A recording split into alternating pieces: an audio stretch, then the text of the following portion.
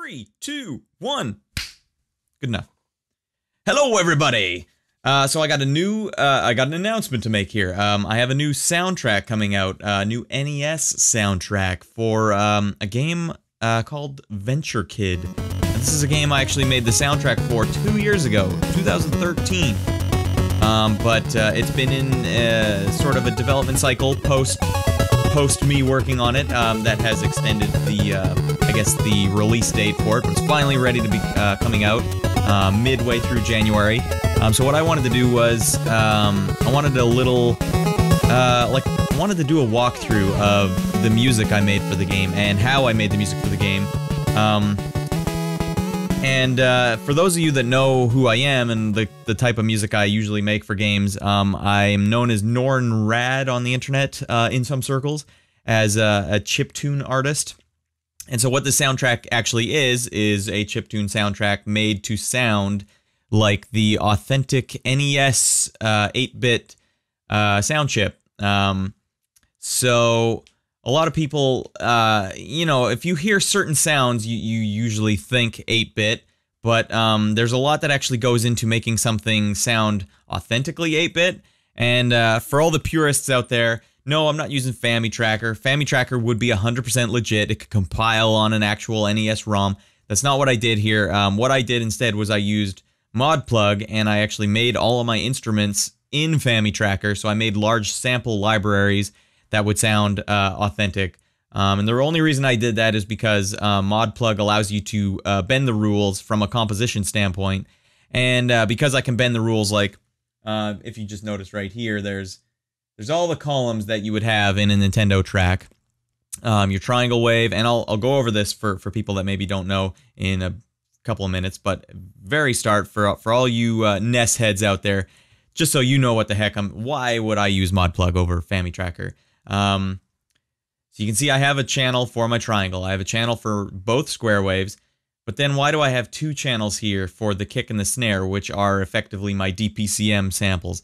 The actual Nintendo used one channel, so when I'm writing music for Nintendo, just as a compositional aid, I like to have these as two separate columns so I can just see where the kick hits and where the snare hits. But what I do is I just don't have them hit at the same time, and then that way I'm still following the Nintendo limitation of one channel for DPCM, but now I can visualize it better. And that's kind of why I was using Modplug over FamiTracker, because although FamiTracker is authentic and it sounds more authentic, it makes it really hard to write music, especially if you're under a deadline for a project and you just need to get your ideas down and you don't need this extra stuff making it difficult for you. It's perfect for hobbyists, though. Perfect. And if FamiTracker was where it is now, 10 years ago when I started making NES music, I'd have been in love with it. I'd have been the first guy to be professing my love for FamiTracker. And even though I do profess my love for it now, it's a fantastic.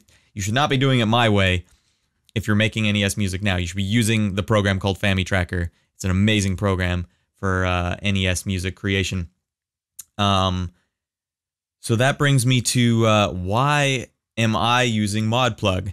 That's kind of what I want to do with this video series, because I think it might just be interesting for anyone to see how, what you can do sometimes if you set yourself a certain goal, or in my case, you could see it as a limitation, and then how to work within that limitation to create something. So last thing here, one of the things I like doing in Modplug is I add this auxiliary channel that is muted. It makes no sound, but if I need to copy and paste stuff for like dragging it around and stuff, I just like if I wanted to make a big change to this column, I'll basically just select the whole column, copy and paste it over here, make all the changes, listen to it. If it sucks, I'll just bring it back over here. So a lot of little things like that make working in Modplug way quicker than FamiTracker. I think that's about the gist of it. NES heads, if that's too much, if I'm veering too far off well-worn territory here, I'm sorry. But for all the rest of you guys or girls, let's dive into what makes Nintendo music sound the way it does. And how can you go about recreating that sound in any application? Even if you're using Cubase or a modern DAW, these are techniques, if you know them, you can still apply them, and then you can start creating, you don't even just have to make Nintendo music with it, you could do it with synths or even vocals. These effects apply everywhere, and they're pretty gosh darn cool effects. So the first thing I'm going to talk about is the, I guess, all the sounds that the Nintendo was capable of creating. I made a little mock-up project here, so you can hear the triangle wave, as heard here.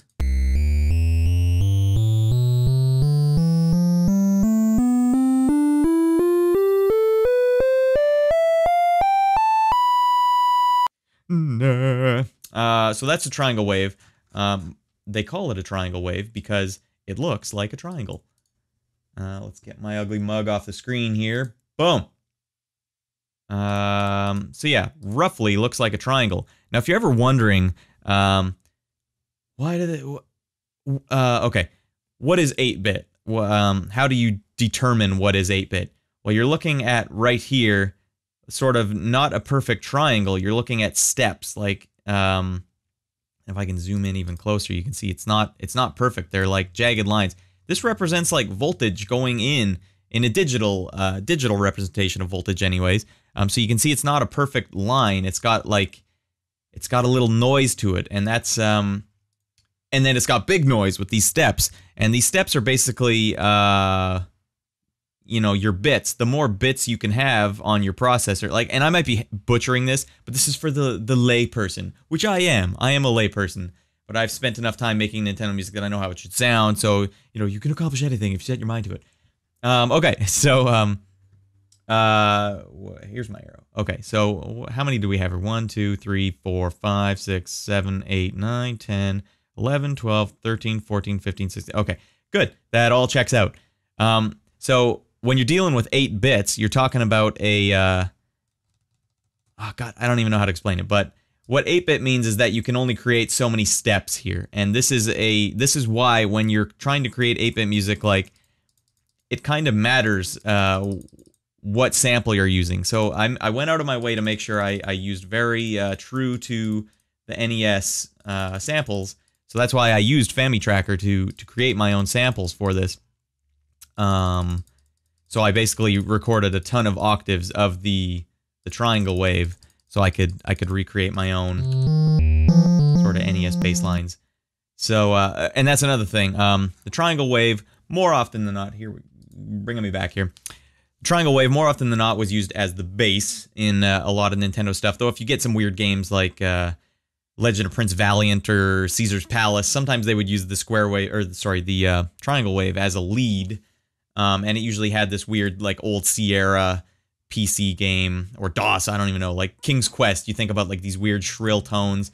Like, it makes a good lead sometimes, depending on what you're trying to do, because it does almost simulate a sine wave, which is something that Nintendo couldn't do. But a sine wave is basically a triangle wave, only it doesn't have a point. It's a nice round curve. And a sine wave is the most fundamental waveform that exists in reality. So it's not something people usually use musically unless they're going for a certain sound. So sometimes that sound, which is kind of flute-like, sometimes that sound was needed, and the Nintendo composers would use it for leads. But the reason you didn't hear that much, one of my favorite characteristics of NES music is the fact that a triangle wave on the Nintendo had a unique quirk. Because we're dealing with this, like, pretty limited hardware, and they couldn't do all this crazy crap. So, although the square waves could have multiple volume levels, which I'll go into in a little bit, the triangle wave, for whatever reason, and there is a reason, but I can't remember what it is, but the triangle wave, for whatever reason, could not have any volume variances. So it was either all the way on or all the way off. And this is something that when you're composing Nintendo music, if you start writing your music where, like, this is you can tell immediately if someone's like, hey guys, I made an 8-bit song, like an NES 8-bit song. If you hear any volume gradients in the triangle wave, you know it's not authentic. Certainly not authentic. It could be almost authentic, but it's definitely not authentic.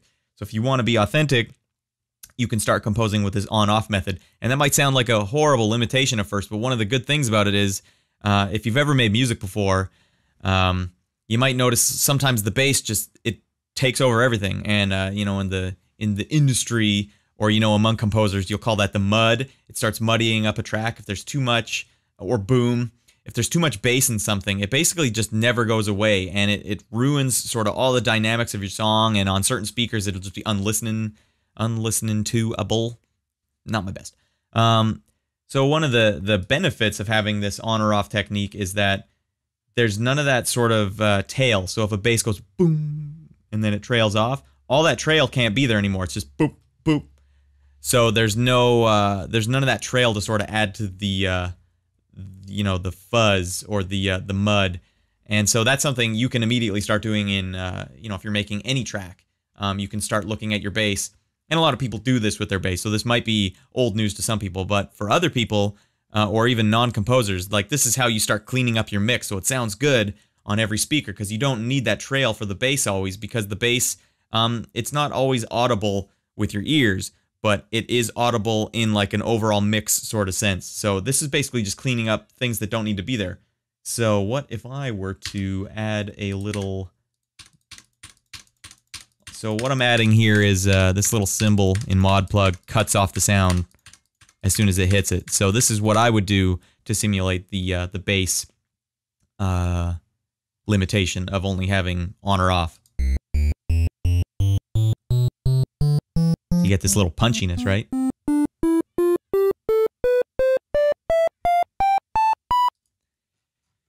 So when you start adding that into faster bass lines, like let's get nuts here. Oh, yeah, well. Anyways, you get the idea. So when you start writing bass lines, like, that's one of the things, like, NES bass lines are so goddamn good because they're all just like, they're all over the place, but they're super fast and super punchy, and there's none of that trail, so it doesn't like bog down your mix. Pro tip for all you composers out there, that's something you can do with synths right away, or anything with a lot of bass, or anytime you want a punchy track. That's just a sweet method that you can use. All right, I think I've gone into the detail about triangle wave. That's core number one.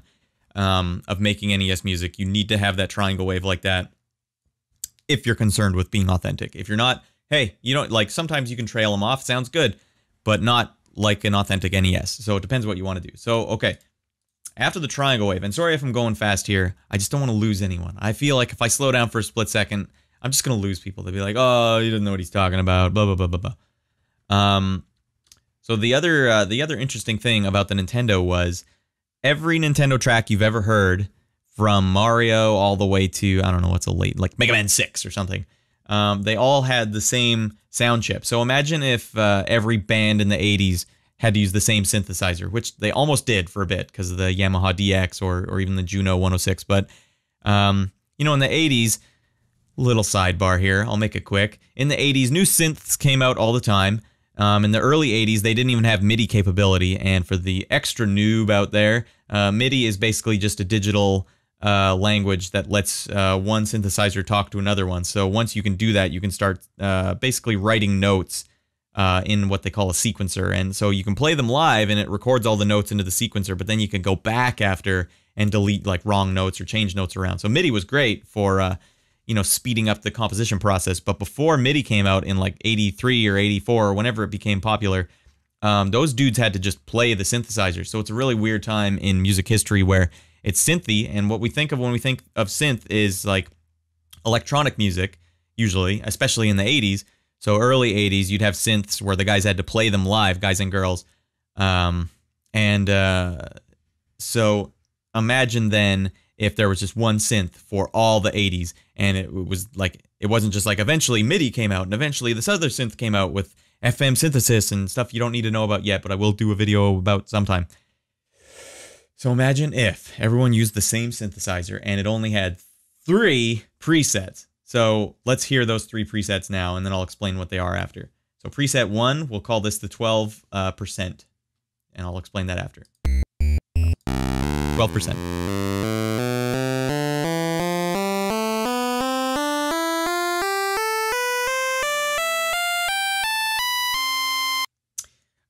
The 12%, no, I'll go into the characters after. So that was 12%. Here's the 25%. This is preset number 2 for the NES.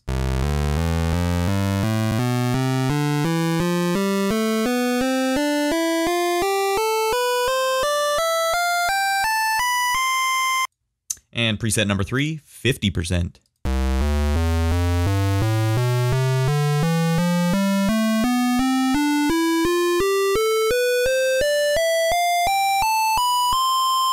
Okay, so those are just raw tones, and I'll show you what they look like here, like I did before.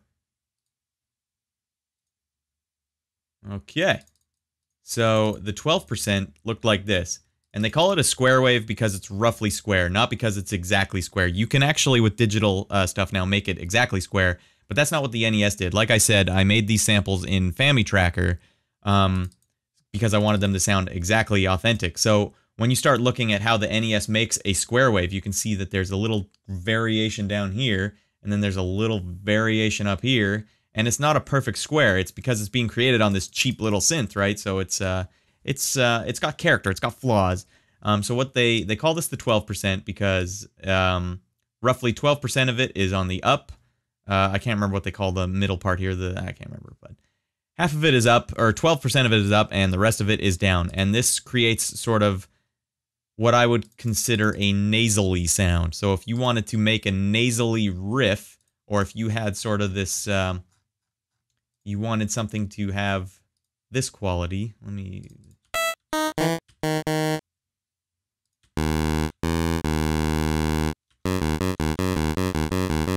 So, one game right away that I would say this should be reminding you of is Rygar. I think the whole game...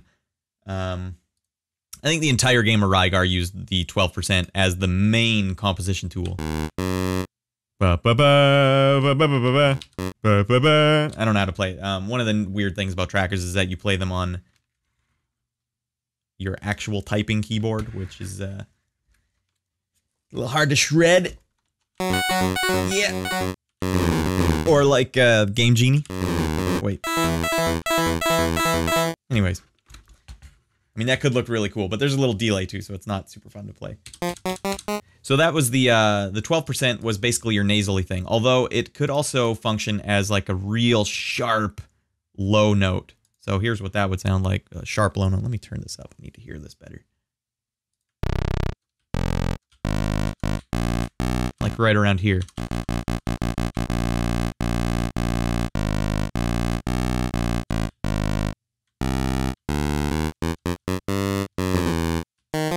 So there's that. You know, it could also function as a brittle lead. Like if you do a nice swell, I found that the 12% is a nice brittle lead as well. It also, for some reason, makes me think of like desert levels, even though I can't think of a game that used it for desert levels. But that's how it's a fun way to think about like the little difference here, like how it was used and how it was utilized and the neat characteristics of it. Excuse me. How unprofessional. Oh, and look at me deleting things that I need. Hopefully that doesn't bite me in the butt. Nope. Okay. So that's 12%. Used somewhat sparingly, I think, in the grand scheme of NES music. But now we're getting on to the 25%, which looks like this. Like, really similar. It's not that much different than the last one. In fact, 12% looks like that, and 25% looks like that. Like, it's not a huge difference, right? But basically what you're hearing is 25% of it is up, 75% of it is down, and alternately they have a 75%, which you could consider as another preset, but it sounds exactly like this one when isolated on its own. But you know, that's maybe a more advanced thing. Sometimes they would use 75% for sound effects because then it wouldn't be exactly what the 25% one was doing, but you know, that's a story for another time. So, oh, it did remove it. Son of a gun. All right, let's 28.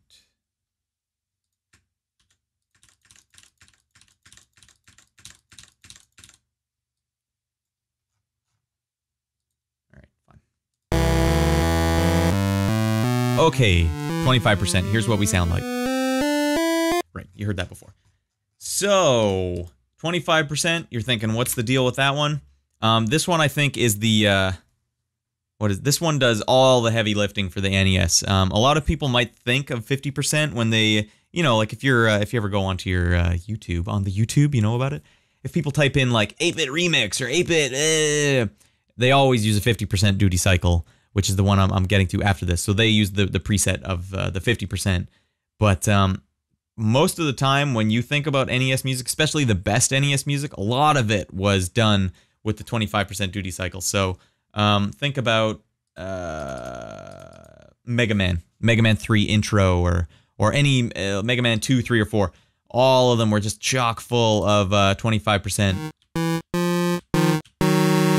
So like, here's like a staple. Let's see. Okay, so. Damn it. I'm terrible at playing this typing keyboard.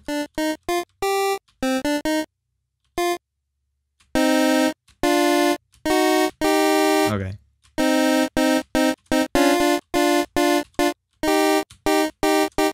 So something like that, playing a third in like the Aeolian mode, or you know, any mode or scale that is associated with the major scale. If you play a third, you're basically playing something that would fit in a Mega Man game. So that's pro tip number 2. If you want to sound like Mega Man, use a 25% duty cycle and play a third. Not a perfect third. You need to know a little music to know what I'm talking about, but a third in the scale. So whatever scale you're using, hit one note, then 2 notes away, basically a third. So that's how you can start sounding like Mega Man.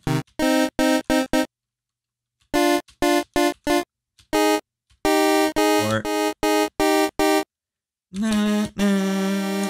something like that, whatever. But I mean, aside from that, I don't think that the 25% duty cycle often makes the best lead on its own, so you don't usually hear it as just the lead.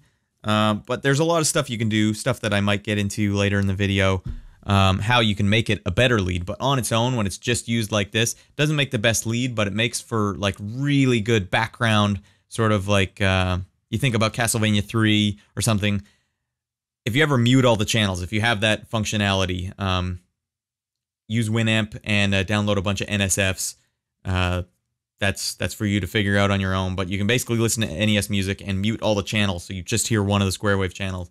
And you'll hear in Castlevania 3 that, you know, the background channel is not the one that's the lead that you think of when you hum a song. The one that is in the background, because there's allowed 2 square waves. There's usually one square wave's kind of handling the lead, but then the other one is just going all over the place, sometimes even hitting what sound like wrong notes, but they're just mixing perfectly.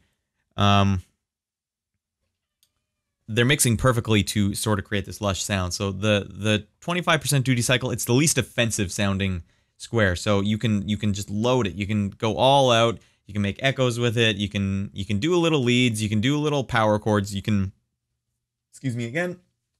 It's basically just a workhorse. It's the NES workhorse sound. So aside from that, we got the 50% duty cycle. The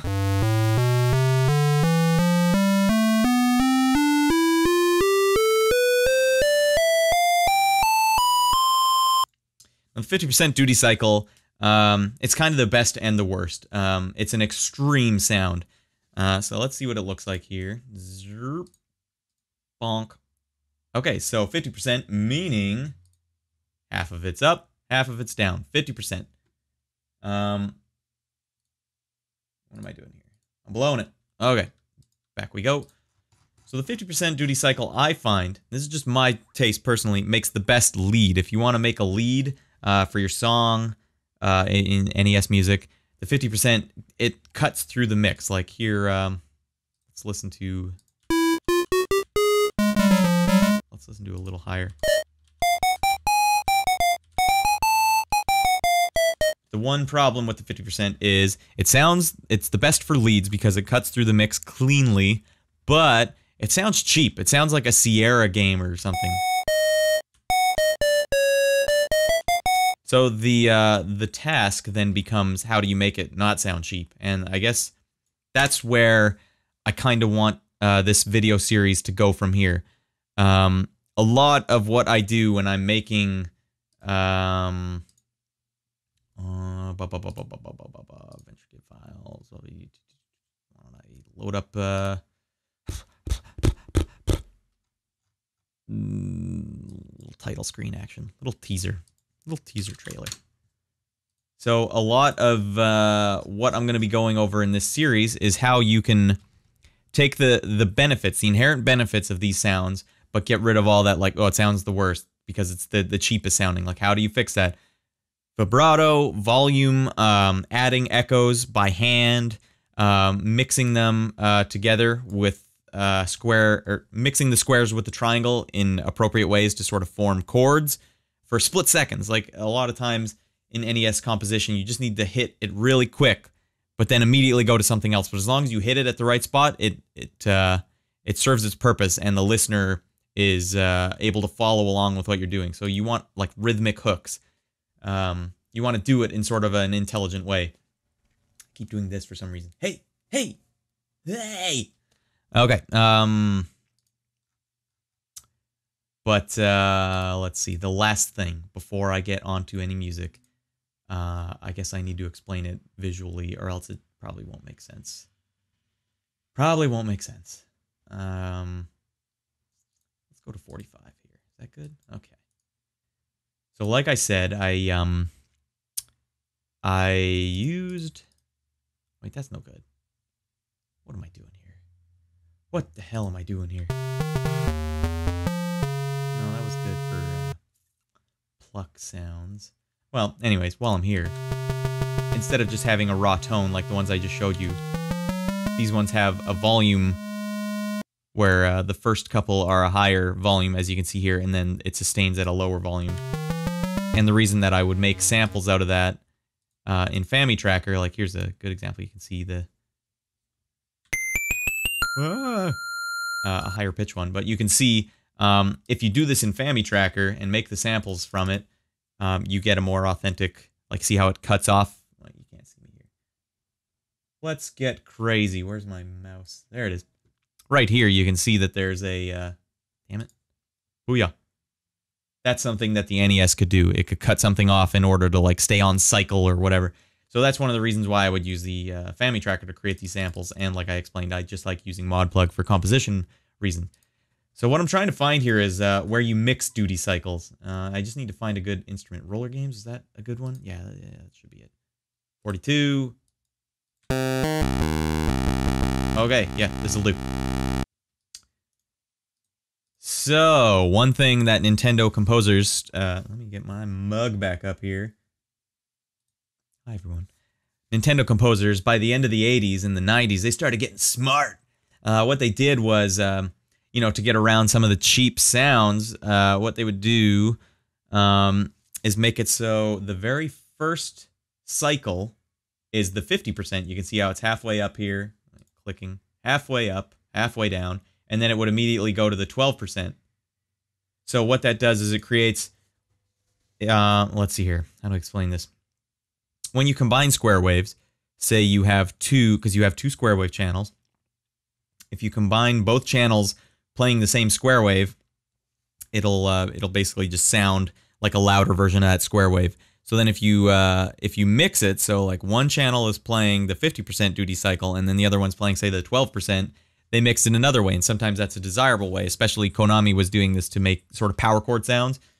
Something I'll go into with this series, not necessarily in this video. So sometimes you just want that initial pluck to sound like a 50% so that it mixes with something else in the song in the way you want, but then you want the sustain, the rest of it, to be a 12%. So what it sounds like then is, it's hard to even, you have to listen carefully here, everyone. But what I'm going to do, create a new pattern. God, it's been so long since I worked in this. And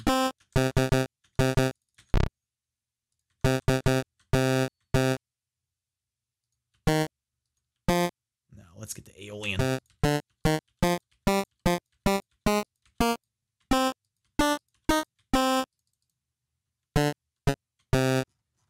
Okay, I'm going to just add a little volume here. You don't need to really know why. This is just so that it has a little more pronounced start. I could copy and paste this, but I don't know. I kind of find it fun to type them all out. Wait.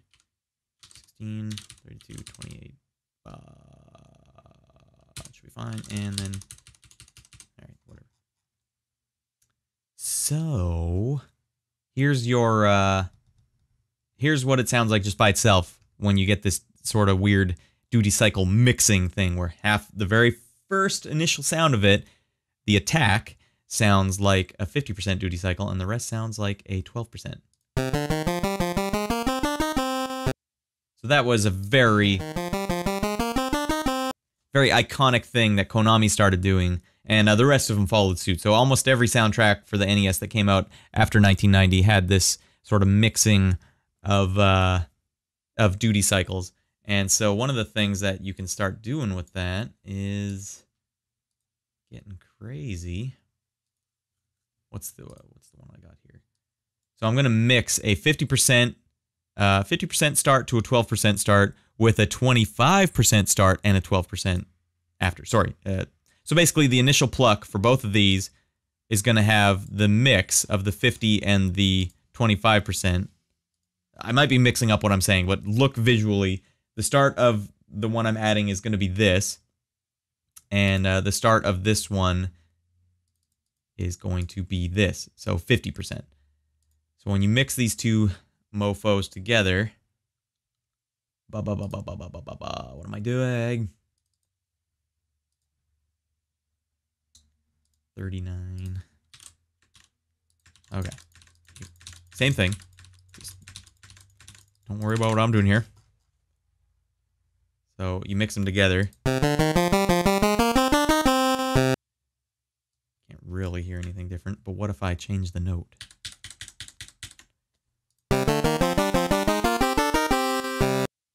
And then what if I make that a lower octave?